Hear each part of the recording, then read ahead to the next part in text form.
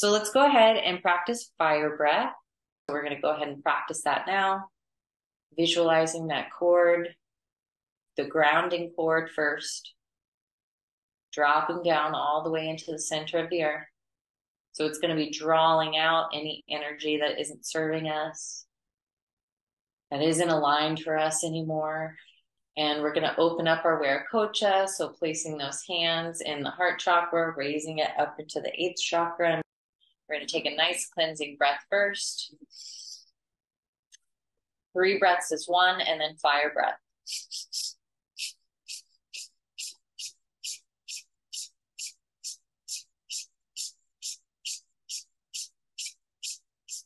Using that abdomen to force out that breath, allowing that inhale to be passive,